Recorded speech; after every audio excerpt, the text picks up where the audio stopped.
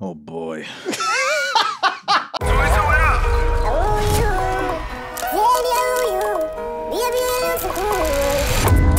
Last one to the airport buys breakfast. Buy breakfast.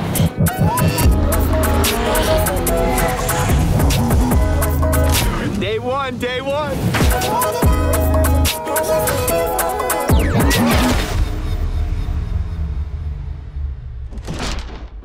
Okay, crew has it, listeners.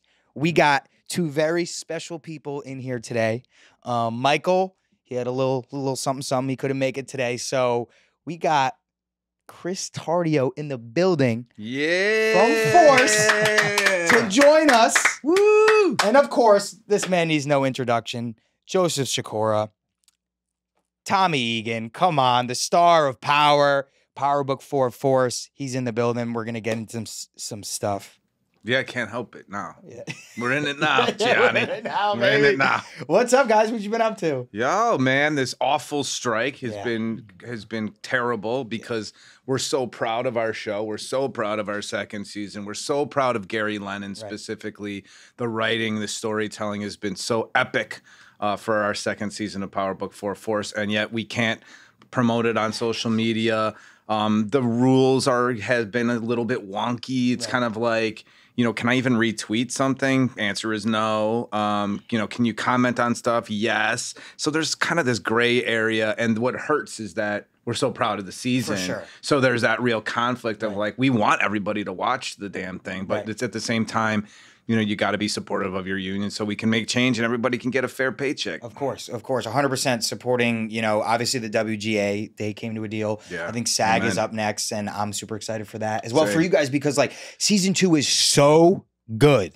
Season 2 is so good. It's good. And it's hard because I felt for Chris because, I'm with Lofton almost every day in LA. And I feel for you guys because, I think about when Ghost last season was premiering, I'm reposting everything. I'm clips, this, that, and I love it so much, and I'm proud of what we do. So it breaks my heart to see that you guys literally can't do that. I see your giant billboard of you and the Mustang on the 405. Yeah. If that was me, yeah, and there's a photo of me on the highway like this, and you can't repost that. I'm like, that's kind of how I close out my girls. I'm above Saddle Ranch right now. Yeah. Sir, do you have an ID? Yeah. Yeah. They're like, Gianni, why are we eating at Saddle Ranch 6 times a week? I'm like, listen, I only got a month of this. Yeah. But yeah, it does suck. And I'm like, I love season 2 is great. And it's hard because you can't promote it. But listen, we do have to support our unions and all that. So there's gray areas, but I do want to get into some Force stuff because. Yeah, no, we have to. But also one of the things I was talking to Chris on the way down here is you look at Fifth, how many people, there's 30 million people that exclusively get their Power Universe information from Curtis 50 Cent Jackson. Right. And Fifth can't promote it. Right. So it's really has been a bit of a delay. But the positive things is that even though our numbers were way down at the beginning, we're now back up to where we were. Perfect. So it's a big, wonderful underdog story. We're growing. We're back up. Everybody's back. But it took people a little while because I've had even people saying right now, "Oh, you guys are back." Yeah. And then, "Oh yeah, great. At least I can't wait to binge and watch, 5 hours worth at least." That's crazy that people don't even know it's back on because of that. Yeah, it's true. All right, so before we get into some Force stuff, I want to get into some Chris Tardio stuff. Because listen, this man was on one of the greatest shows of all time. I got my shirt on today for it. Yeah. We obviously had Joe's episode where we went, in depth with him. So we'll do a little I kind of want to get your story a little bit and hear how you kind of got into it and started and then how you ended up. This is a crazy thing. He tested for Tommy Egan against Joe. Isn't that nuts? It was kind of with me because I have to say that we got on. We were we both liked each other from the beginning. Right. It was probably the first time that I truly meant when I said, Chris, remember I was just hey man, truly, if I don't get it, I really hope you do. Yeah. We went and had lunch actually. Something happened in the process, the testing process, where there was this break that 4 wasn't hours. anticipated. We were, and we went and we had lunch together. We were talking and we became friends. We came back and it was, That was in LA? Yeah. Mm-hmm. Wow, that's crazy. It's so funny. I had that with one other person. We tested for a movie against him, and I was going to the Ghost Writers Room season 1, And I saw him walking on the lot. I wound up getting the movie, but like we stayed in touch. And I saw him walking on the lot when I was leaving. And Courtney had just said to me, think about who could play your brother if you know anyone. And he was literally walking by the kid Barrett. And I was like, oh my God. And I ran back in. I was like, him. I brought him in. I was like, him, because he was shooting a show called Alexa and Katie. And they sent the offer out to him, all that stuff, but he booked the lead on a show like a couple weeks after that happened, and that was only Recur. But I know what you mean, because you see something, you're like, God, fuck this motherfucker. And then all of a sudden there's such a good guy, you're like, damn, I wanted to hate you. It just makes it easier. It's like when you're in a boxing match against someone, you're like, if I can hate this guy, it's easier to beat his ass, you know? And I'll tell you what, and then I watched, when I, watched the first episode of the pilot, I was like, they picked the right guy, which is, yeah. So get it. So like, did you start acting in New York or LA? New York. Okay. New York, yeah. It's strange how I came to it all. I didn't dream of being an actor. I had a situation when I was younger, got in trouble with something I didn't do, got off, and then I just knew I wasn't going to go sit in an office, and I wasn't going to, I come from all plumbers, and I wasn't going to do that. And life just led me there. It's weird how it happened. But then once I started to, I, fell in love with it. I was studying, and funny enough, Sopranos was my first audition. What? Yeah, I start off strong and everything, and then it goes. No. That was your first audition? It was my first audition. So did you go in just so green, being like, that was kind of how I was. For like, I see it now. I don't know like, anything. Holy shit! Like I would love to get an opportunity to do that again now. You know what I mean? But yeah, and also at that time, a lot of actors didn't want to do television. Right. That was one of the shows that kind of really, this renaissance of television that we've had. But I had no idea what I was walking into. It was completely green, being on set. And then that was the season the show really took off, So it was wild. Were people like, did you get recognized at the time where girls, like, was it wild? Or there was a little see bit that of that. smile. There was a little bit of that, yeah. I was in a relationship at the time, but yeah, there was a little bit of that. Damn, that's awesome. Do you have any like wild Sopranos stories, anything that happened on set, or anything like memorable from Gandolfini or anything like that? Or it was just kind of like... I had one day where I sat outside with James. It was in between takes, and we were sitting outside, and it was kind of like, I was shy, man. I still am. I'm just a shy guy. I'm not a conversation starter.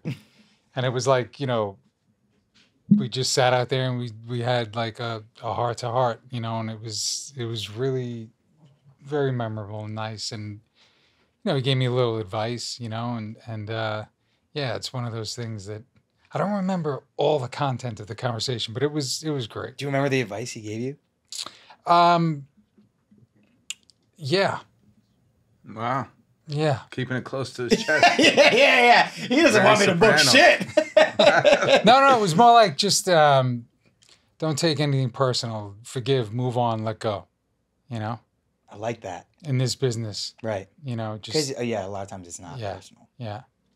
That's awesome. Yeah. So then to do that. You what? I said it's hard to do very that. It really is. It's tough. So then you obviously have guest starred on a lot of shows, and then Power comes along. The email comes in. Did you have any expectation? Like what was your prep for Tommy? What was my prep for Tommy? Well, back then I don't want to say I wasn't far from what Tommy was. Mm-hmm. But I felt very confident in those sorts of roles. He was moving copious amounts of weight instead. Copious amounts of weight. He's like, I am. Strawberry ice cream. Yeah. No, and I But you did the first round of auditions for Tommy, which we've gone over, was called Eddie O'Neill. Right. Mm-hmm. And yes, I was not available for that first round of auditions for Tommy because I was getting married. And Chris ended up going as far as it was going to go with the Tommy character, if I'm remembering this correctly, because 50 was still going to be Ghost. Right. And keep going. Don't let me. No. That's I just we ended up there in Beverly Hills, and we were testing together, and it could go either way at that point. Right. And I felt great about what I was doing, but in retrospect, I'm not that guy. It's funny. My parents are now watching Force. Right. And my mother is like, "Oh, he's so good." She's like, "Honey, you weren't that guy." Yeah. You know, and my mother thinks I'm every guy. Right. She thinks I should be in everything. So, you know, it all worked out the way it was supposed to, and it's great to be there now. For sure. And the room was split between us. There were certainly people, you know, who shall remain nameless, who wanted Chris, who their vote was for Chris.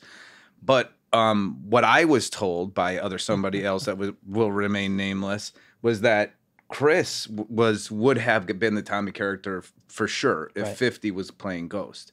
And part of that is because Chris is olive skinned. He's Italian, you know, and he's got a darker complexion than me. And 50 is dark complected, whereas Omari is very light complected. Right. So it's not as, you know, I mean, obviously it's a white guy and a black guy, but it's still not as distinguishable as a translucent white guy and a light skinned black guy. Right. So it's like, you know, there's a good lesson for people to learn too, is that you have to be good. Right. Of course. But then there's factors you can't control, like the color of your skin. Right. And it's like, height sometimes. Yeah, exactly. Height and who you look better like against and stuff. So there was a part of it is just that I'm just lighter skinned than Chris. That gave a visual that said to certain people that were decision makers that said, no, that's it, because that's what's going to sell on a poster. Yeah. That guy's white, that guy's black. That's it. That's what our story is. Right. More. So it's that kind of, you know, crazy bullshit. Could have gone either way, but it was just like, yeah. It's crazy. Yeah. It's crazy. And that we stayed friends. Yeah. And that he's on the show now. So that's the first time you met him. Yes. And then you guys completely were just like... We knew a lot of people in common. Yeah, we had a lot of mutual friends. Right. And then you stayed in touch while you were doing Power. You guys stayed in touch? Mm-hmm. Well, then I had another friend who was on Power, Catherine Narducci. And one day I was hanging out with Catherine and we ran into Joe and his wife. And we ended up, you know, going back and we hung out all day and blah, blah, blah. And then... I'll tell you another funny thing. And Perino, because Perino's the man. I love Perino. Perino's the best. One day, me, Perino, and Joe were hanging out, and we're just talking about acting and accents, and Joe's doing all these accents and really gifted with accents. I'm not. Yeah. But it was funny when this Force audition came up, and I did the first round of auditions for that. They reached out and they were like, "Can you do the Chicago accent?" And I'm like, "Yeah." And then I remembered him with the accents, and he's from Chicago, and it's like if people try to do a New York accent with, you know, I'm like, and he's gonna be the one who's gonna be, and I was like, oh shit. But then he came through clutch and got me to talk to two of his friends who were from Chicago, two very different, an iron worker and a cop, and you know, the accents, I heard them, and then I did the audition with the accent, and then a few days later, I get a text from Joe. I forgot exactly what he said, but I'm like, does that mean I got it? And he's like, oops. And I said, so my accent was okay? And he said, well, let's put it this way. You're probably from New York. So, but that's another genius part of Gary. Like Gary champions talent. Right. And if it's like, Gary can be like, oh, what's more important? That the guy's a born and raised Chicagoan? Or is it does it matter that we have got the best actor? And the obvious answer is the best actor, because Gary can, you know, he can kind of make anything work. Right. So it was just kind of like he gave a really cool backstory of the character being from New York, but living in Chicago now for how long was it? 20 years or something like that. Yeah. So every now and again he slips in a pretty kind of a flat A that would make my father proud.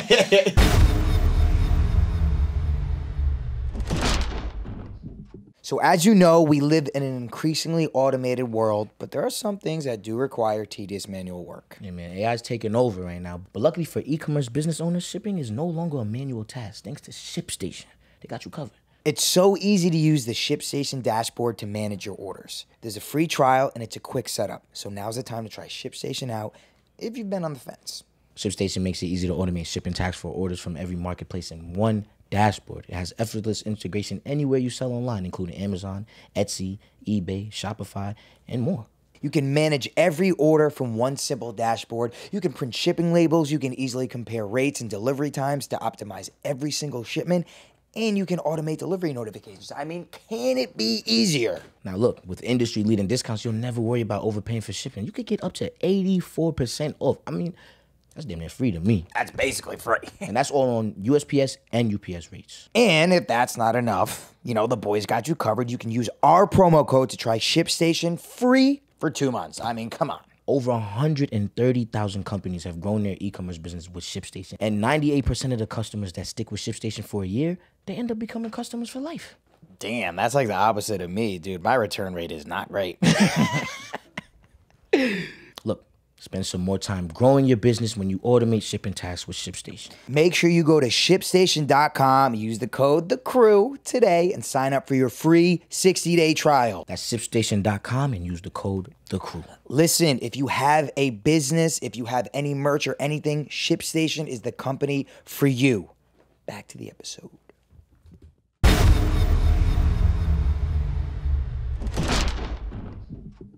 Real quick, can you just explain who Gary is for the listeners who don't? Okay, everybody. Gary Lennon was brought on the second season of the original Power Show, and a big reason was to develop the Tommy character. Gary is from Manhattan. He is from Hell's Kitchen. His brothers were very, very rough and tumble. Gary had a really tough life, and that's really reflected in kind of the struggles, but the celebration of life with the Tommy character.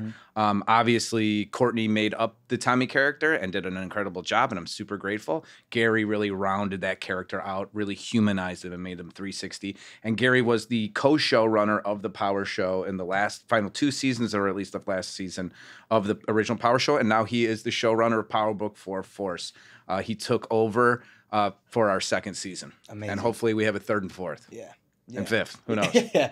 Let's keep it going. Keep it going, baby. Keep it going, baby. A lot more storytelling to do. Yeah. Gary's great. I just wanted you to explain that because a lot of the loyal Power fans who've been around since day one on social media, they'll see people reposting Gary Lennon, but some people, you know, are still confused on who does what. Who does what and how they do it. Yeah. Right. But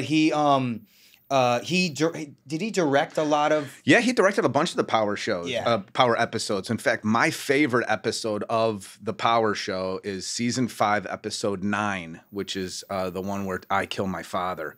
And Gary Lennon directed that one. He also wrote it, and he did one of the coolest things I've ever had happen in my career. And that was we would do scenes, and then we would do the scene for a take without any words. So he's like, now just do this scene, but no dialogue. Mm.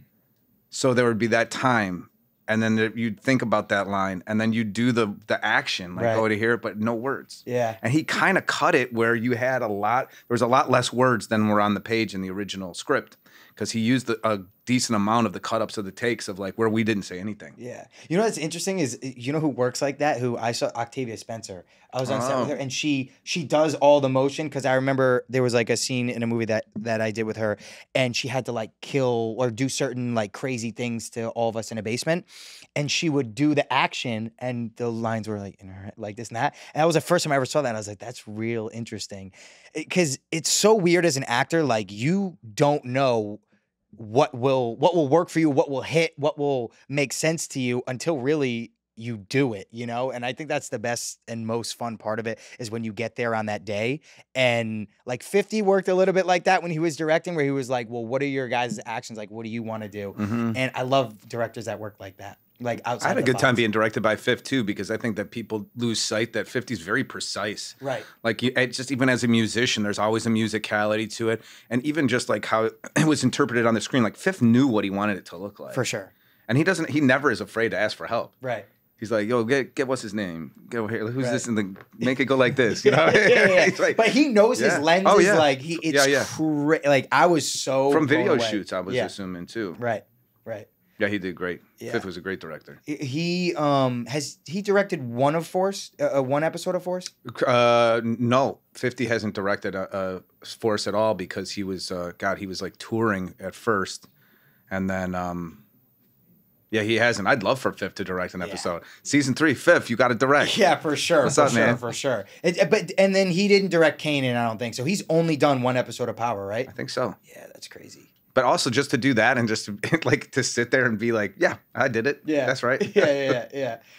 So you live here right now in New York. I do, yes. Because I went out to see the boys in Chicago, and the whole Force crew was there. And it was awesome. Bro, I finally met your guys' whole cast. Like, you guys have the greatest fucking group of people. Such a nice group of people. The best. The best. And a lot of them are Chicago locals. A lot of Chicago locals. Yeah. A lot of talent. One of the things was Gary Lennon, for all of you people who weren't listening a second ago. Gary Lennon, no.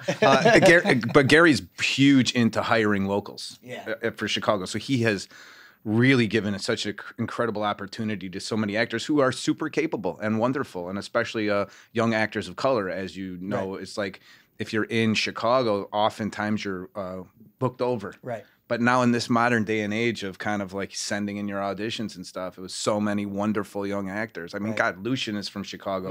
Lucian Cambridge, who plays my nephew D-Mac. And I love him. He's the sweetest dude. Sweetest. He's got such a big heart. And genuine. He's like asks these really genuine, poignant questions. You know what was so funny when we were no one was on stage yet, and he just came up to me. I was just like taking it all in because I'm starting to try to do that more. I was taking it all in. I was seeing everyone file in for the 50 show, and he just comes up and he goes, "What do you want to accomplish?"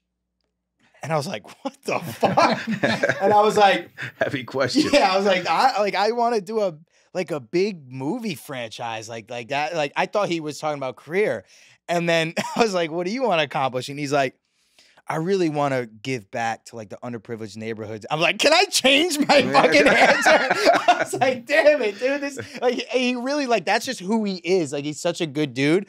And I like it kind of hit me when he said that. I was like, oh my, like this guy cares. Like you don't really get that. A lot of actors just like my answer was kind of superficial in a way, but like that's the way a lot of actors can be. And like he really like not only actors. Yeah, that's true, I guess. It's also it's not like a like you saying that. Like I just want people who are listening to this, like that's not a selfish answer. You're super driven. Right. Like you inspire me in a way that like I'm very, as you know, I'm a little paranoid. I'm a little distrusting of people. Yeah. I kind of tend to think people are out to get me a little bit because I didn't have success as an actor for a long time and I was manipulated and put down. And so I still carry the burdens of like having to find levity in my life. And I do. And you live in levity and I'm jealous of that, or I have been.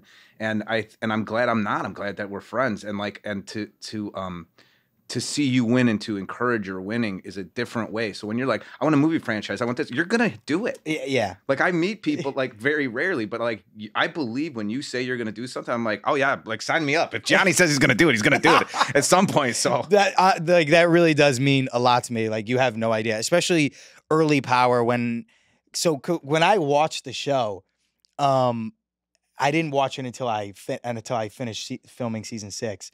And I remember I watched the show in like maybe 5 days. Yeah. And I was like, Joseph Sikora is the fucking greatest actor of all time. I was like, I was literally like, what's that? I was like, Tommy's the fucking coolest. Like that, it was, and I was like, I'm on this fucking show. Like it didn't hit me until then. So that's why like I really wanted to just be around you and talk to you. And obviously, you know, we had our little thing, but like I'm so glad where we've arrived to because we just have so much, you know, mutual respect for each other, especially Album was a big bridge in that. But yeah, I really fucking love your work. And it's crazy because I'll be watching something like I was watching Shutter Island like a couple months ago. I was like, holy Me too. That happened to you? Yeah. What was that like? Because we didn't talk about that in your episode. There's a 76-cent check coming my way. No, but that's a big franchise movie, don't you? I thought you get. Well, yeah. I mean, I don't know, maybe $2.50, but and truly, I can make nothing on that. But again, it was a bigger role that got cut down. But there was an Irish gangster on Boardwalk Empire from Chicago for like 4 episodes in the season 1. Dark. I wish and I know who the actor is, and it's on the tip of my tongue. But he's dark hair, Irish guy. Anyway, long story short was. I was trying to audition for that role to get it back, and they were like, and Terry Kinney was even saying part of the story. He's like, "Oh yeah, no, I told Marty, wouldn't he be great for this Irish gangster?" And Marty's like, "Yeah, I'm editing him right now in Shutter Island. I want him from Hans Schroeder." And then it was like he was like, "Yeah, but wouldn't Sikora be great for this other role?" And he's like, "Yeah, he'd be great. Hire him for Hans Schroeder." So which is Hans Schroeder was the guy in Boardwalk Empire who gets killed in the pilot. So But that was just, you know, a funny thing that job led to another job, and it was just a little bit. But then again, I had most of my lines cut out of the movie because it's not a movie about Glenn Miga, is what I believe his name was. And it is what it is. But it was just incredible to be directed by Martin Scorsese. Yeah, I was going to ask, how was that? It was cool because then when we did the pilot, when we were doing Boardwalk, it was me, him, and Kelly McDonald in a room. And he was like, tell me a little bit about your character. And I was like, oh, can I mind if I get out my notes? He's like, yeah. Can you got time, Kelly? Can you read them? Read what you wrote. So I read 3 pages of backstory that I made up for my character. And he was like, oh yeah, that's great. That's great. I love your Scorsese. Yeah. It's great. It's totally off. There's a modicum of truth in it. But again, just that.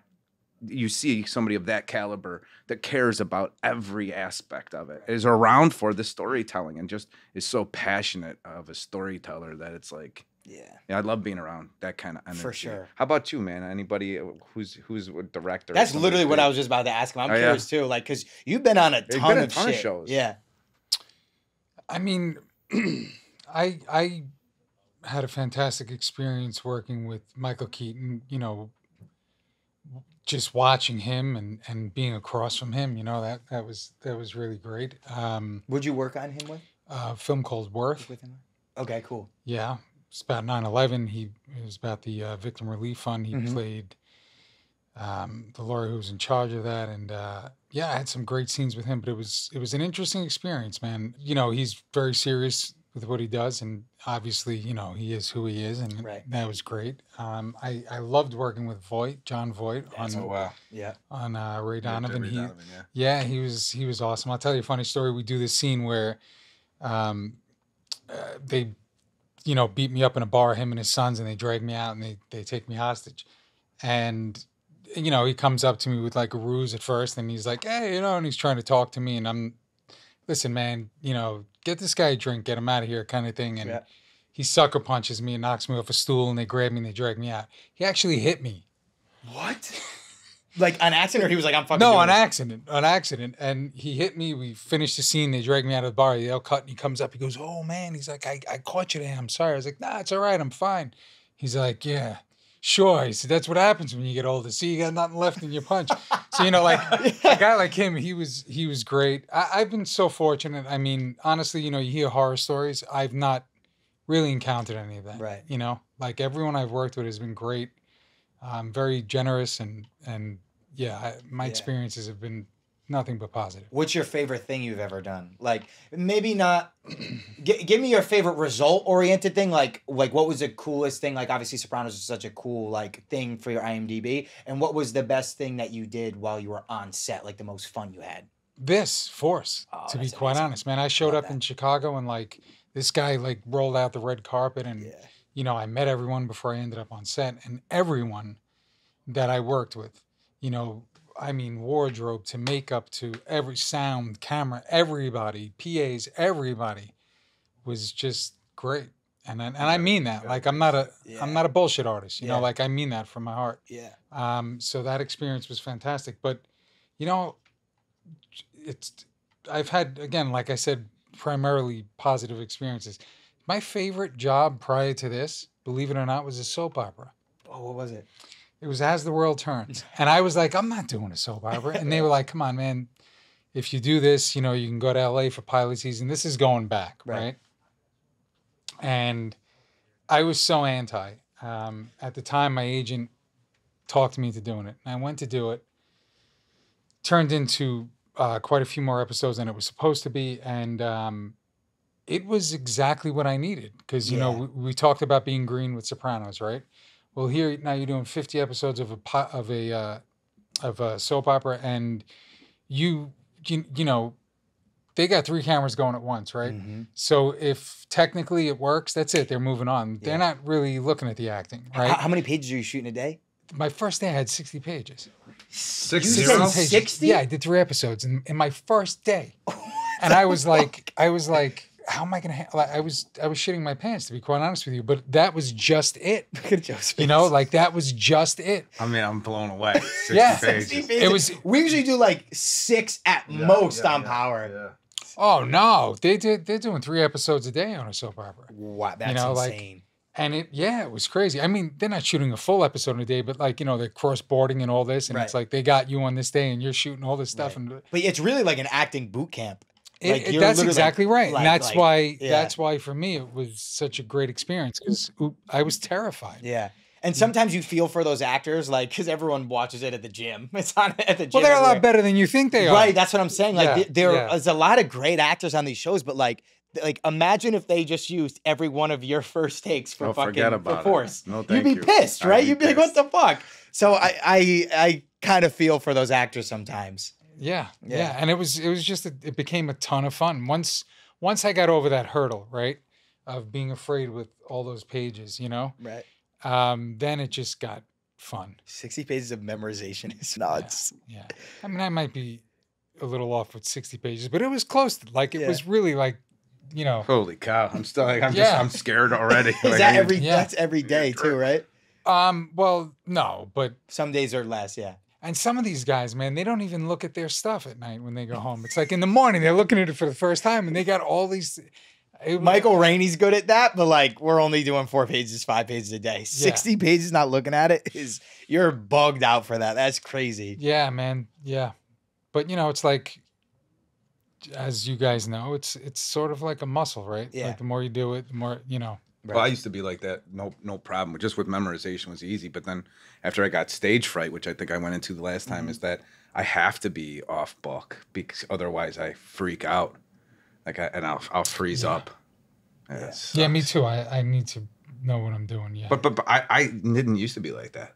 Like when I was doing theater as a kid, or even a young man, up until the stage fright, I didn't even think about the lines. Stuff just happened. It just came out. Yeah, that's crazy. It's outrageous. Yeah. The first time you black out and you drop your lines. Well, for me anyhow, that was the last time I had that sort of like just willy-nilly approach. And then I was like, nah, man, I need to be off book, know what I'm doing. Now I can play and I can have fun. And because when those lines go and you're suddenly like, that's a scary experience. Yeah. Do you have any like horrible like audition stories or like anything that happened on set like that? Or now we have to hear this because he thought of something immediately. I have a lot of horrible audition stories, man. I've had nightmare audition stories. I hate auditioning. I've actually, someone told me to do this and it worked for me. Someone told me to say you like it. So I used to hate it. And then I was like, I fucking hate auditioning. I hate auditioning. And then someone was like, you got to change your attitude about that. Just say I like it. So literally, I immediately changed it. I was like, I fucking love auditioning. People were like, what? I was like, yeah, I love it. It's like, it's competitive. It's great. And I was lying to myself. After 2 years, I would like, I can't fucking wait till the next one comes in. Because the competitiveness of it, like, and you know that feeling when you leave the room, like the breath out, but like also you still have the adrenaline. I got like a high from that. So I was like, I literally just said I liked auditioning for 2 years and then it came true. And now I love it. All right, man. I'm changing my attitude, Chris. I don't know about you. You got to do it. Just say you love it. Just start saying you love it and you'll just train your brain. And all of a sudden, like I think your body like just follows it. And you're like, okay, I actually start to like it now. It's weird. Someone told me to do it and I was like, really? And they're like, yeah. And then it worked for me. So. I do the opposite. I say, Chris is a fucking character. This is just a part of it. So you got to deal with it. Right. Like you just have to accept this. I hated auditioning. Right. I'm not one of those actors who, a lot of actors are also performers, right? They like to be in front of a crowd. They want the room to stop and everyone to look. I'm not that guy. Right. So when I walk into a room and everything gets quiet and everyone's looking at me like this, I'm like, oh, like that's a nightmare for me. Right. So it took a long, long time for me to get comfortable with auditioning. A long time. And, it would be like I'd go on one and, I'd kill it. And I'd be like, wow, okay. And then the next one I'd shit the bed. And then the next one would go, eh. And then the next one so for me, it was like this roller coaster. It was just this it was a torment, to be honest. Yeah. Yeah. Yeah. You have to think about it. Like there's nothing natural or what is going to happen on set is happening in that room. Like, no, it's really like you don't have anything. It's just so not the way that it should be, but like that's the business we're in. So we got to deal with it. But I love it. I know you do. Me too, Gianni. I love it. I love auditioning. So when you sent in your tape for Force, A, what scene was it? And B, did you like hit them up and be like, he read for Tommy back in the day, or you totally just like was it in? Gary knew that he had auditioned for Tommy. We had like talked about it. And I know that when your audition came in, I mean, it was a great audition. And then I can also vouch for like, it's like, you know, this, it's like, I'm like, he's my friend. He's a great guy. He's going to be awesome on set. You know, it's out of my hands. That matters too. Sure. Yeah. It's out of my hands at a certain point. Gary's making the decisions. Right. Because you're a producer, so you see all the tapes coming in anyways. Yep. And so I've given my 2 cents, but ultimately it will be Gary and the network, and primarily Gary, because 9 times out of 10, the network's not going to be like, we really want this guy. It's kind of like we're trusting Gary as the kind of the guru of whatever talented storytelling is coming in. Right. So we believe him. So it's my responsibility to give my 2 cents for every audition of every role. But then also because we have a background, it's going to be like, yeah, right. Hey, listen, man, I would sign off on Tardio now, and hopefully we can get him before he's not going to, because eventually he's not going to be available in a couple of weeks, because he works all the time. Right. So it's like, let's get him and bring him to Chicago. Right.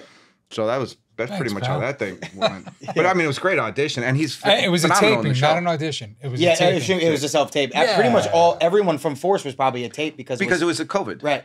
That is, for me, I say thank you, COVID, for that, because it changed this whole thing. Now I get to audition in my home, in the comfort of my home, and I don't have to go in this room. I love tapes. I love tapes, yeah. I love self-tapes, too. Love it. Actually, you know what? I love it. We were talking earlier about LA. That's what I loved about LA. When I used to go audition in New York, I'd walk in and they'd be like, all right, you ready? All right. And it was like I was disturbing someone's lunch, you know? And after Sopranos, didn't matter what room I walked into, they thought I was this guy. Like every room I walked in, that's what they saw and that's what they heard. Right. It didn't matter what I was actually doing. That's what it was. Right. Then I went to LA and they're like, hi, do you want a coffee? Would you like some water? We'll be ready for you in a minute. And I was like, oh, okay. Yeah. Even if it's fake, I'll take that. That's why, because it's all about relaxation. Right. I think LA, it was kind of crazy because you started in New York, right?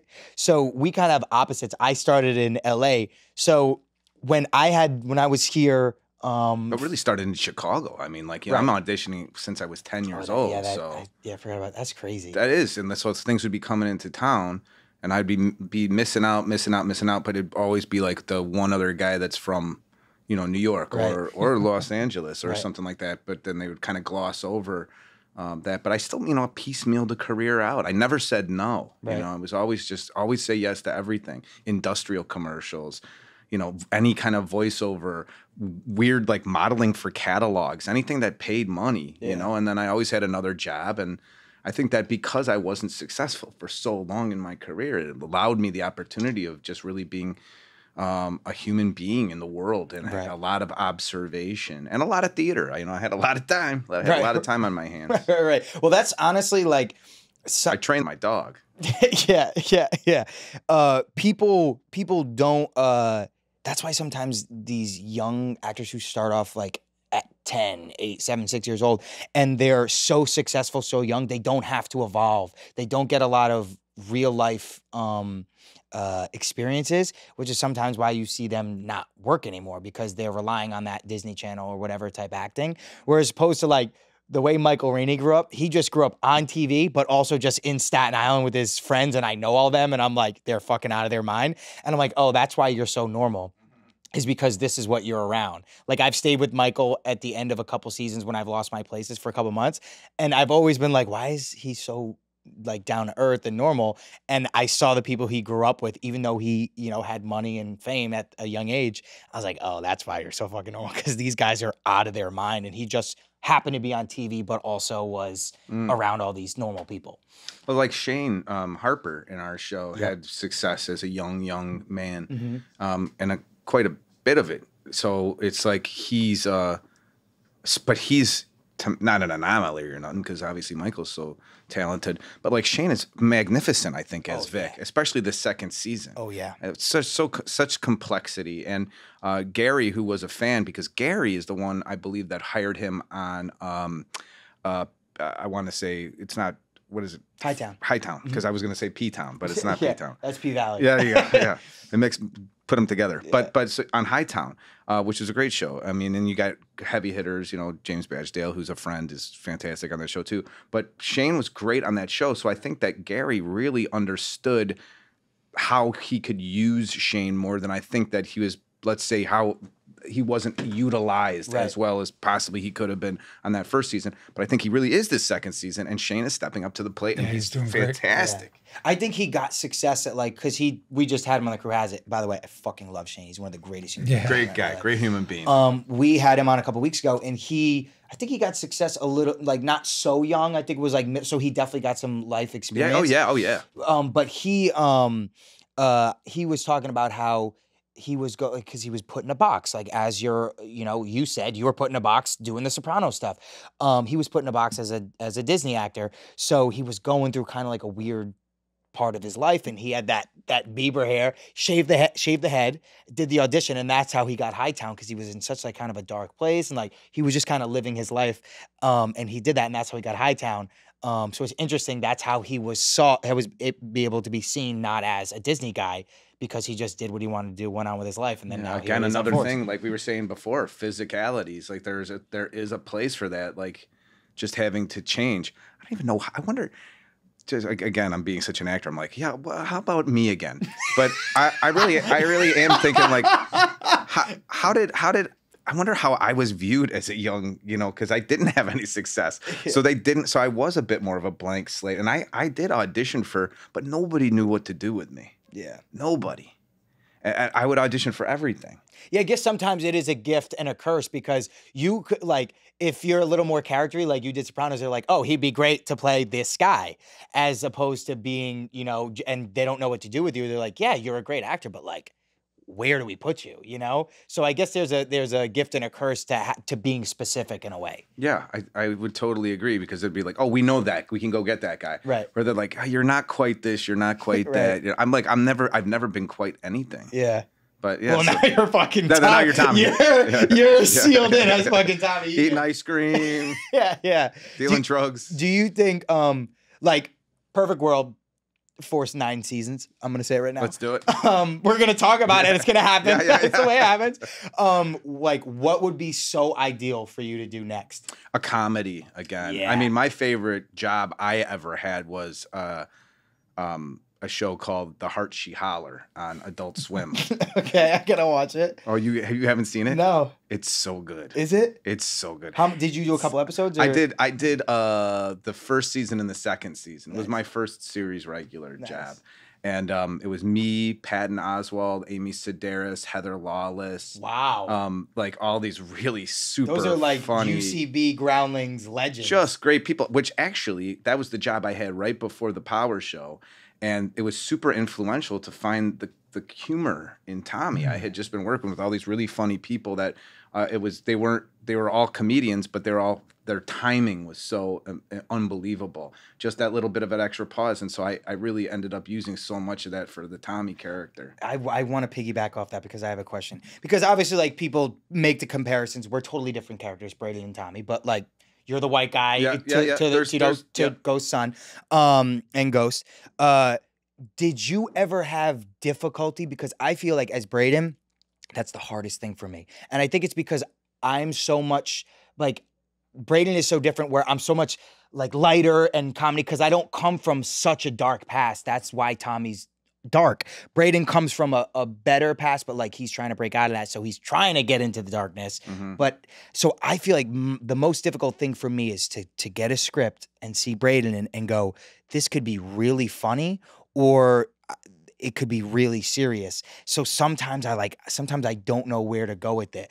And then sometimes directors will come up and be like, this is a really dark episode. We need you to be funny this episode. I'm like, okay, great. I got to do this and it's got to be funny. Or as opposed to the opposite, where it's Kane is doing a lot of funny stuff this episode. So let's get Brayden a little more serious.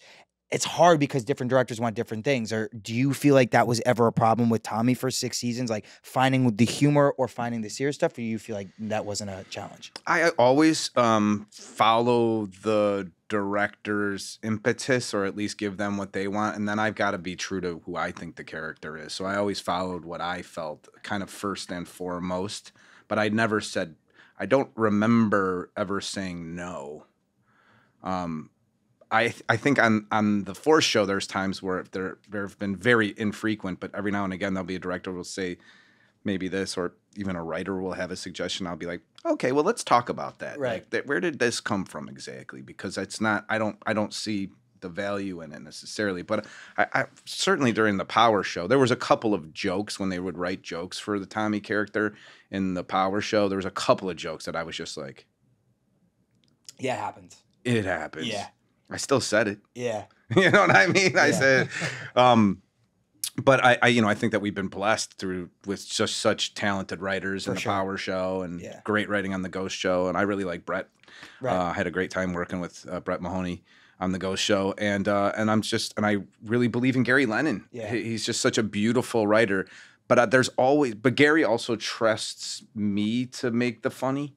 So there's a lot less jokes written in the Force show, right. But still every bit there's humor in it every bit because and I appreciate that. That's a great symbiotic relationship between me and Gary, is that he trusts me to find the funnies, right. And that's more fun for me anyway. But that doesn't mean that if there's a joke, I'm going for it. Don't worry about it. But I think just like you, I think that we're both adept at finding the funny ourselves too. Right. I think a lot of the funny, which I love from Tommy, is like the darkness in him. Oh, yeah. There's so much humor in the darkness. Yeah, like specifically, it's coming to my mind when you, in Power season 4 or 5, you run over Domingo. G-Rod. Yeah. Is that his real? Domingo? Yeah, real. Yeah. Yeah, and you run him over with a car. It's just like it's just like it comes from the darkness, but it's just so funny. Like, what did you say to him at the end? You okay? Yeah. Yeah.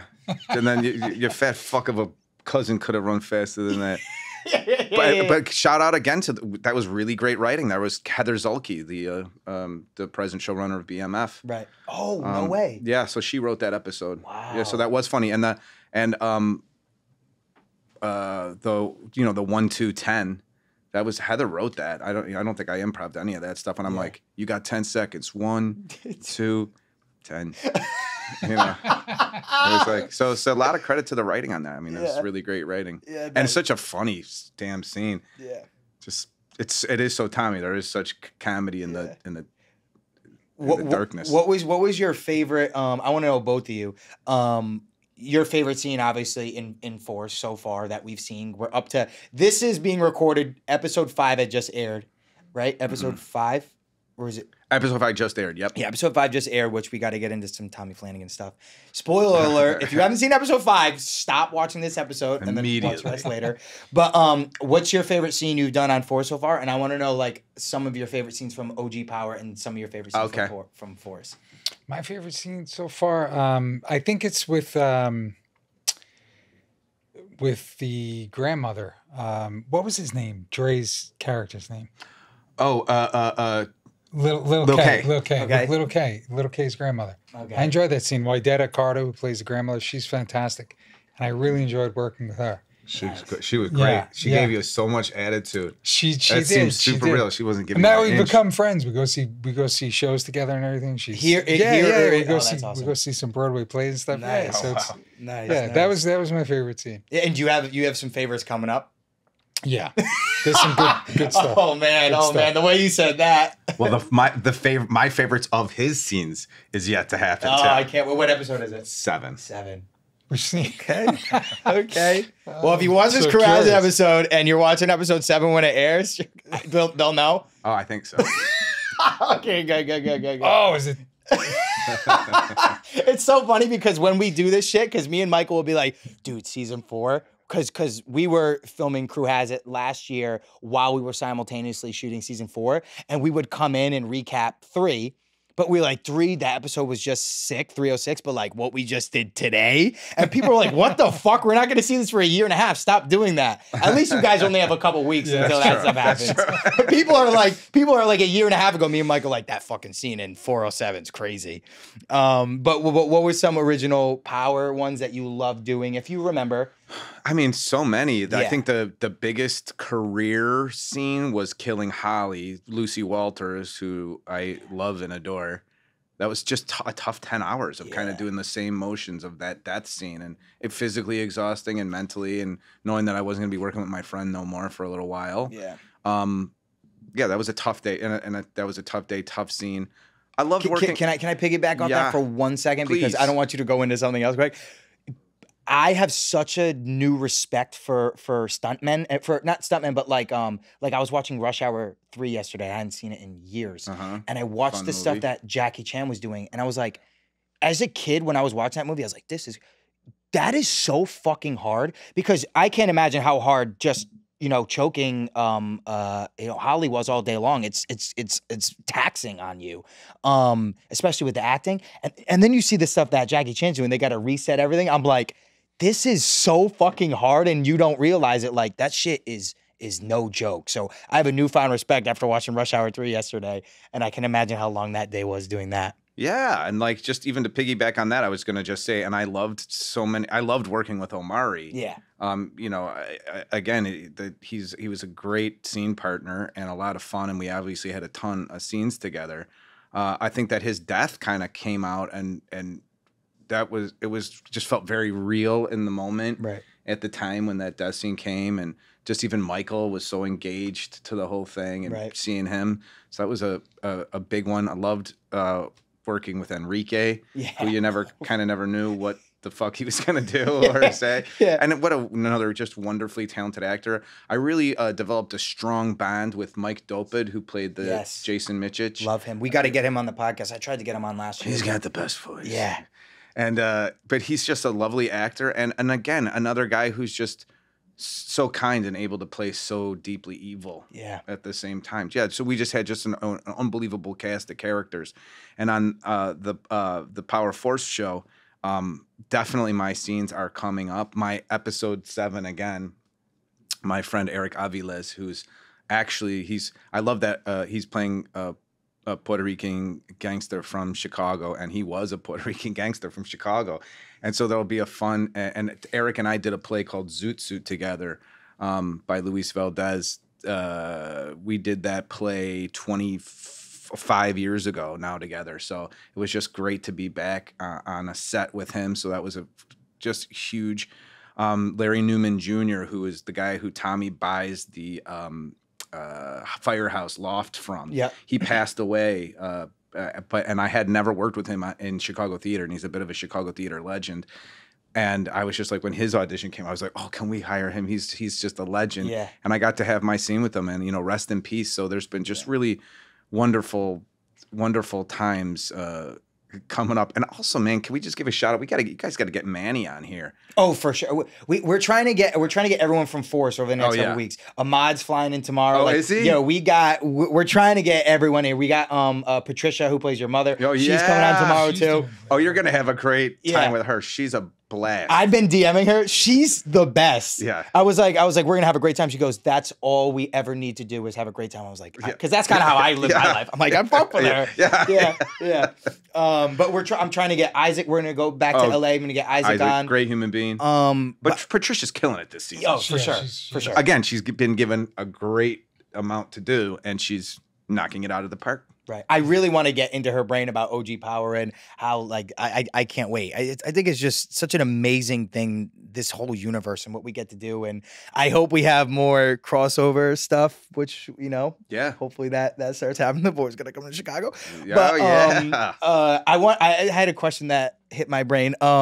When you brought up Enrique, he talked about when he did his episode, kind of on your John Voight story, where him and Omari accidentally hit each other and they got into something during his death scene. I remember that. I was there. I want to hear a little bit, but did you have any of those scenes that happened with you and Omari where you guys really got into it, or some of that accidentally happened, or not even Omari with someone else?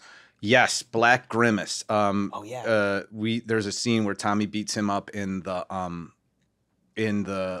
big warehouse. Guy named Sandy was directing that episode, and his real name's Avery, correct? Is it Avery? Yeah, Black Grimace. Yeah, Avery. Yeah, he's a great guy. Guy. So they had me wearing this camera. And they used it for maybe about 20 seconds, but I was filming with that thing on for at least 4 hours total. I would take it off and stuff, but it was way too long to having that camera on, and I was exhausted. And then there was a point where afterwards where I have him down and I'm, like punching, and there was one time where I knew the camera's here. I knew I had to go a little bit, but I got this one knuckle that's a big old bull knuckle there, and I got him right in the forehead, and then immediately he had an egg there. And I stopped. He's like, no, keep going. It's okay. And then I was like, no, it's not okay. And then I was like, make sure he's all right. And then the thing was just swelling up like this. I was like, God damn it. He's like, no, it doesn't matter. It doesn't matter. And I said, Avery, it matters. You matter.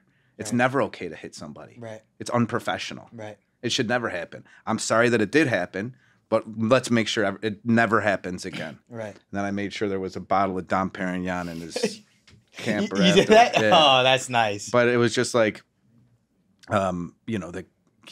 it's unprofessional. Yeah. In fact, it happens. It happens. Right. But I had, from when I was on Banshee, I had gotten a cracked sternum and cracked ribs and a bruised sternum that almost cracked. It was awful. It was the most pain I've ever been in my life. And then I did an episode afterwards of, Shanna did this show. It's called. Shanna Stein, she was a producer, director also on She's Power awesome. as well. I'll give Joe a second to pull the name of that thing. So I'll come on. Shanna's a great person, really. Shanna's very beautiful. I saw her last week. I want to say unstoppable, unbreakable. There we go.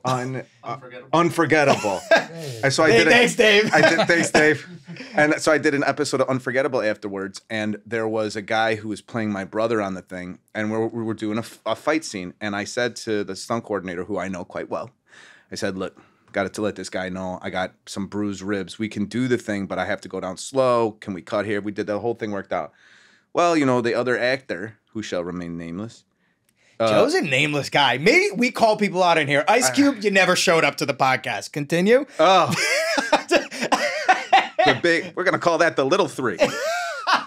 What happened? So the actor was caught up in the moment, as sometimes actors do. Mm-hmm. And then, and we stopped, and I was like, Jesus fucking Christ, God damn it. Listen, man, are you all right? It's not going to happen again. Well, it happened again. And I got up, and he's like, bro, I'm sorry. I said, you are sorry. You're unprofessional. Like, I fucking went off on this guy right in front of the cast. And I said, I need him. It was like one of the first times I ever did this shit ever. Anyway, the props department became the props department on the Power Show. No. And they totally remembered. Wow. They were like, you did warn the guy. And that was, because I was like, I need a minute. And then the first AD is like, we're losing light. We're going to do this. I said, taking a walk. Yeah. Be back in a second. Hopefully you get another take. I was so mad.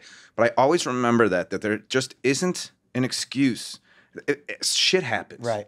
But when it happens twice, go fuck yourself. Right. I get a little bit mad. Yeah, it's like, I definitely get that. Yeah, shit does happen as an actor. Like, you want to be as in the scene as possible, but like, to be professional, like, don't fucking hit people. Don't do that, because it will fuck up a scene. If you get something on your face or something, you can't continue shooting. Yeah, like, especially like, if you do that to a lead and you're a guest person, which is like, hey, look, shit happens too, but like, then they can't shoot for the rest of the week. You're costing all these thousands and thousands. It's just like, do your homework, practice a little bit. You have to know we're skilled people, Right. We're good actors, and then we have to be capable at the stunt, and we have to know where we're at to, make sure that it's in there. It's funny because I'm thinking about like Avery, because we've talked about, we follow each other on Instagram, we talk a decent amount. And a lot of times actors who, especially on Power, because we have such a big fan base and everyone loves the show, that when they come on the show, they're like, you could fucking throw me off a roof for a weekend. Yeah, right, yeah. Like, run me over with 9 cars. Yeah. I just want to be on Power. So I assume when you hit Avery, he's like, no, this is Tommy Egan. Like, I don't give a fuck. Tommy hit me. Hey. Yeah, exactly. It's a story for him. But yeah, that's I wanted hilarious. to give him so much love though too, because he's such a wonderful human being. Yeah. I really had a great crew of guys, JR and Avery, and we had like a fun crew on the old JR's Power a show. fucking man too. He's JR. fantastic. Yeah. I really have met some of the you've been here 6 years, 5 years longer than me. I've really met some of the greatest fucking people in the world and this whole universe, everything. And it keeps growing. I was in Chicago with you guys. I met all your writers. I'm like, is there a fucking bad person? Like I love. How great is Kendra? The best. She is, and she was a Power fan. Really? Oh yeah, such a Power fan. Yeah. She remembers. She's like Chris Lofton. When I'm just like, what episode was that? You know, and Lofton's like, that was season 3, episode 2. It's crazy. And I'm like, and that was like, and that guy's name was like Dominic. No, he's like, yeah, it was like Dominic, but like, you know, it's like spelled it with a K and this, and I was like, what the heck? Wait, he talked about his tape when he came on Crew Has It for his first time. He talked about how his tape, he went crazy. He was breaking shit. He showed me that. You seen it? Yeah, I was like, they hired you? After they saw that, they hired you? Wait, why? What was it like? Because you're a producer, you've seen it, but like, I didn't know you've seen it. What was that tape like? It was wild. You know, it was God. Like, could be a liability. I mean, yeah. But, you know, but he's fantastic. What a sweetheart, right? The best. Like, yeah. Yeah, he was in like a hotel. He said he did it at like a 4 Seasons. That makes it even better. It was a damn solid audition. It was raw. Yeah. And he's been so raw. This Genzel episode 4. Knocked it out of the park. He showed up ready, but also we got to give credit to Kieran Hawks, who directed that episode. Because I often say that when people are like, "Hey, man, that was a breakout performance." Well, you can give the actor some credit, and other people deserve the credit. Blah blah blah. You got to spread that out. But when every actor in the entire episode is shining, which is what happened episode 4, you kind of got to look to the director for sure. And he just did a magnificent job. What a fucking episode! It's the first episode I watched 3 times. I got to say. Well, that's wrong. I watched it 4 times because I saw it raw too. Right, the original. Yeah, that's crazy. What I was gonna ask. Wait, what was my the Tommy Flanagan stuff? R.I.P. Walter Flynn. Rest in peace, Walter Flynn. How great of a guy is he? He's the best. The best. He's the best. He loves you, sings your praises, of course. Busts your nuts and sings your praises. So literally, he will. I'm not joking. He will text me now at like 3 a.m. Like, what are you doing, you little... And I'm like, nothing, you old fuck. What are you doing? He's like, let's meet at Malibu Soho House tomorrow for lunch. I'm like, bet I'll see you there, you old fuck. I was like, see if you can make it. It's so fucking funny. Like, that's just a relationship we have. I love it. When you saw those, like, when that was being written, or because I went to that film to watch that being filmed. Not the entire night, but I was there for a huge part of that day. And Lisa Demain, who directed it, she's also a supervising producer on season 2 of Power Book 4 Force. I think she did a great job. It was really, highly coordinated in episode 5. And I think that what they did as well, to give some love to Guy Van Swearingen, who plays Paulie Pierogi. The guy went out like a boss, and he it's a shame to lose him too. I hated it because he had such the authenticity of Chicago. Right. That it's like he's such a Chicago guy, and that's his accent, and that's like he's the real deal. Yeah. So it's gonna suck to lose that. But man, what a fucking episode! I mean, and Gary still has, because it's not over with yet, a really tough task of kind of like, shrinking this world and expanding a world at the same time. I think, and he's doing an amazing job at it. For sure. I'm really enjoying being an audience member this season, and I'm really getting into the characters. Yeah. You find it hard to be an audience member also as the lead of the show and a producer? For some reason, it seems easier now. Yeah. Because like with anything, I mean, you have to fight for your seat at the table. And again, to mention our show's name, is that nobody gives up power freely. So just because you get called a producer, it doesn't really mean anything. I want to be like, hey, I want to help, because not only do I love Chicago, but, being from Chicago, but like, I study the shit out of that, because it's like, I've lived in New York for decades. And it's like, I went back early to get to re-know the city, to find these places, to have this influence, and I did grow up around as we all did as urban guys, grow up, we know the shady characters, and I want the show to reflect what I know to be real. Right. But then I want to know what real is. But then if you're not paying attention, people are like, oh, I'll do this. I don't know why. Right. It's Gary's much more inclusive, but Gary's in LA a lot. You know, Gary's not on the ground every single second, so it was tough, man, to negotiate without. I don't want to step on toes. I don't want to hinder the process, but I'm just like, I want this to be amazing. Give a fuck. I care so much. Well, I feel the same way. Like, and even you've been here way longer than me. I go up after I'm done shooting for the day. I'll go up to Brendan's office, who's our. Have you met Brendan Walsh? Sure. Great guy. I'll go up to his office. I'm like, what's the next script look like? Like, I just want it to be great. So season 4, we've actually found a lot of like little things, because as we know, like for shows, sometimes the littlest things are like the biggest things, the coolest things. Like a lot of stuff that Tommy and Ghost used to do, like the little things were what people fucking loved about the show. Like your guys' brotherhood, like when you're in, you know, for example, changing clothes. Oh, yeah, burning them. That was a great scene. But like sometimes that stuff's not even scripted. Like you guys are like, okay, they're having this conversation, or maybe in early drafts, it's like these two are, you know, driving or doing this, and they're like, why don't we make it like something so small of you two in a thing, burning clothes and talking about something fucking real that matters? It makes the show so much better, because people at home are like, wow, that's fucking badass. Like these two are burning clothes that just murder people, as opposed to before it just being like them walking down the street. Yeah. Like, and I feel like Force this season has done such a good job of like honing in on that. The minutia. I think you're totally right, man. Right. They really have done a great job. Like even Dr. Kendall's when they broke his hands. Right. Like, I just thought that's, but, you know, forgive me. I wish I could remember that actor's name, and I'm sure I've seen it a million times on paper. He did well, yeah. He killed it. Yeah. He was amazing. And Manny was great, too. And Max Arciniega, who, you know, plays Manny's number 2, Miguel's number 2, is just, I thought everybody was so pitch perfect in that scene. And then smashing his hand with an award. Yeah. I was like, yo, that's fucking rowdy. Wild. Good for you, Sammy Horowitz. Yep. Who also plays Joey in the thing, our writer who wrote the episode. He was great in that scene. He was great. Yeah. And again, a Chicago voice, a real Chicago voice. Oh, Sammy's Chicago? Sammy's grew up on the Northwest side, but he gangbanged on the Southwest side. Did you stay there for the whole year you lived in Chicago for? I was there for I think the first like 2 months, and then I started to go back and forth between episodes. Yeah. It was the fun way having it was it was great. We got to go down to the Art Institute. Man, I loved it. I fell in love with Chicago. Like really enjoyed it. But I was there in the ideal time, because I got there in June, beginning of June, and I was there until very beginning of October or September. That's a perfect time. Yeah, it was, the weather was... You listened to the Shane Harper episode you told me when you walked in, and I was saying in that episode, I was like, I just want to fucking shoot in LA, and I want to leave set, and I want to go to fucking Bootsy Bellows. I want my parking space. I want to go to Bootsy Bellows, but I just fucking got off set with the bottles. That's my...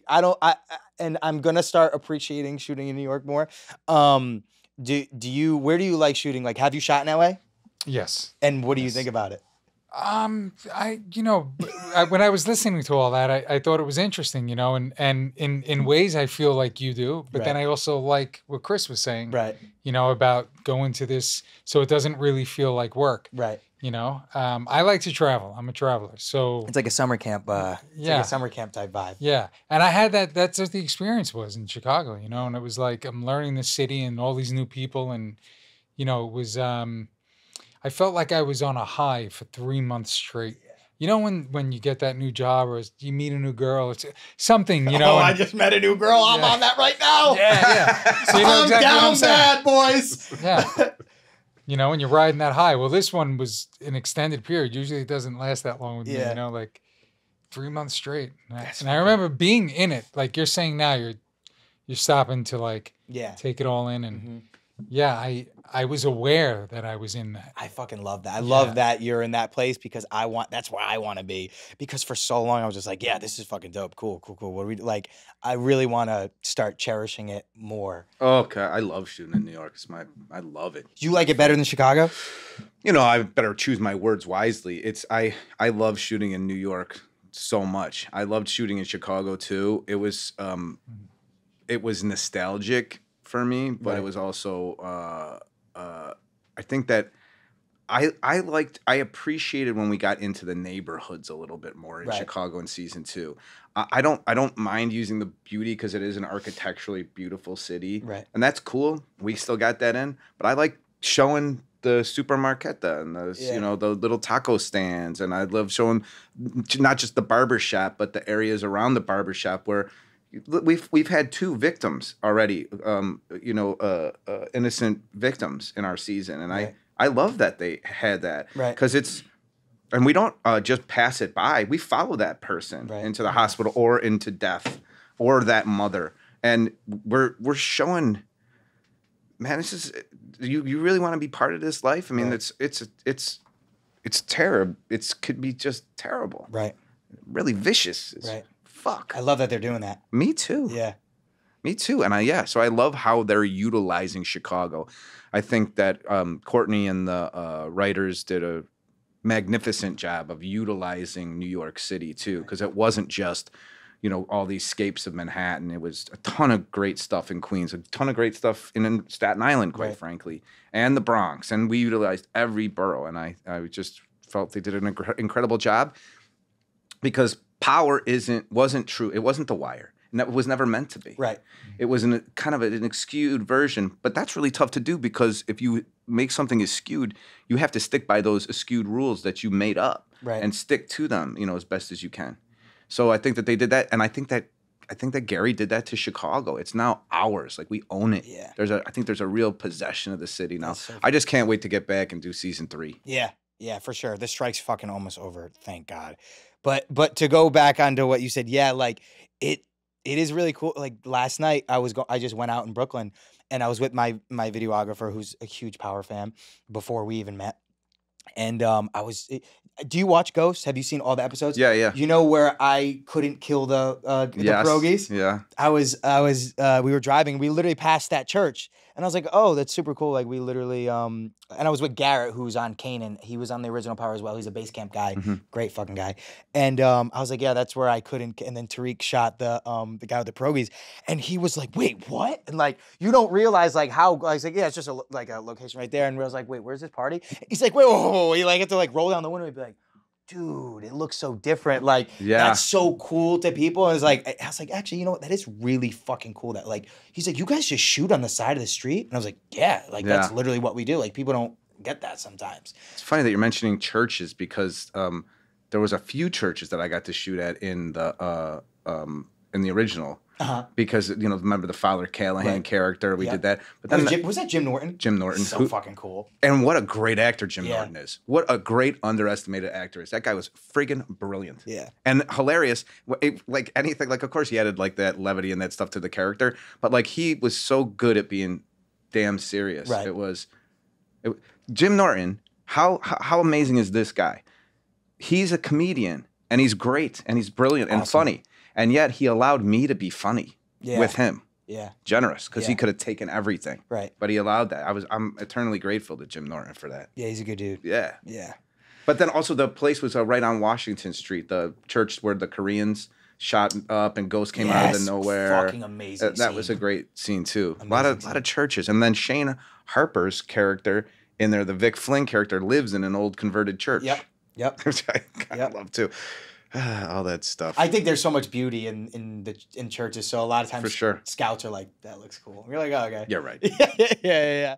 All right. So before I did Alvin tell you I went to Poland? We were talking about traveling. Did Alvin tell you I went to Poland? You told me you went to Poland. Oh, did we talk about this? Yeah, in Chicago. Oh, right. Oh, I did. Oh, I talked to you about it, not your brother Alvin. That's so funny. We were supposed to get lunch. Yeah, because I know you're a Polish guy, and so is Dave. Dave's like dying. He's like, you've never been though, right? Never been to Poland. Gotta go. I know, Dave. Jeszcze Polska nie zginęła. He doesn't know what that means. He went. No, did you see what he said? He said right back to me. He just said "Kiedy my żyjemy." You're right. We'll dub it in. Hey, what does that mean? Give me a kiss. Depends on who you say it to. Where's favorite places you guys have traveled? I just was in Crete for a month. Oh wait, why were you there? Just chilling? Yeah. Strike. Wow. Yeah. Wow. It was dope. I'm partial to Greece. I mean, And I don't go to Mykonos. I don't go to those places. Yeah, but it's too touristy. I mean, there's no, all the food, right? It's all grown there. There's no chemicals. There's no GMOs. Everything's fresh. Yep. The Mediterranean is like healing. You know, I just, hands down, That's Greece awesome. for me. Meet any girls there? I did not. Wait, are you married or no? I'm not married. Oh my God, dude! Like, this guy looks like this, and he's fucking single, dude. Get out there, baby. Yeah. Slide in his DMs, okay? Look at that fucking hair, dude. Are you kidding me? I know. It's like, I'm what so the jealous. Thank you. Yeah, thank you. Wait, did you meet girls out there or no? You just I did not, man. From what I understood, it was like, so I stayed in this Airbnb and this couple there, the woman, you know, said to me, I told her I was looking for a Greek wife. And she was like, Is that actually why you went? no. But, and she said, you know, you come to the wrong place. I said, why? She goes, my husband from Crete, he's from Sfakia in Crete. And she goes, I'm from, I don't know, Kaz is the island. Kaz, yeah. Which is like, I don't know, very close to Crete. Right. And she said it took his family 10 years to accept her as his wife because she was not Cretan. Oh my God. So she's like, yeah. And I mean, there were other women from Europe there, but that's not why I go. Right. When I was young, that's why I would go. No, that's why I go. I now- just went to Europe for a month too. That's why I went. Yeah, no. At this age, for me, it's about like, that's the cradle of Western civilization. Right. Like, you know what I mean? The Minoan civilization, all that. That's what I'm interested in. Yeah. Yeah. I love the architecture, but I love. Yeah. Chris is yeah. big into the science behind the architecture, which I also love too. The old mathematics, the storytelling within the architecture. The myth. Yeah. All that stuff. What's your favorite place you've ever gone? Probably Italy. It's probably Galamatese, like Joe Perino's village, Yeah. where his parents are from in Italy. Did you? I went and stayed with him and his family up in the. It's about an hour into the mountains from Naples. Joe Perino played Vincent. What's his last name? Vincent. He was the mob boss that mob beat boss. up Tariq with the oranges. You know, it's funny. Like the first last name that came up in my head, which is not this, but I was like Vincent Gallo, and I'm like, it's not. It wasn't Gallo. I don't know. Yeah. He played Vincent, the mob boss that beat up Tariq. Joe Perino's an amazing guy. We got to get him. Amazing on the podcast. actor too. Yeah. Yeah. All right. Is there anything that you guys want to plug? Obviously, your Instagrams, all that stuff.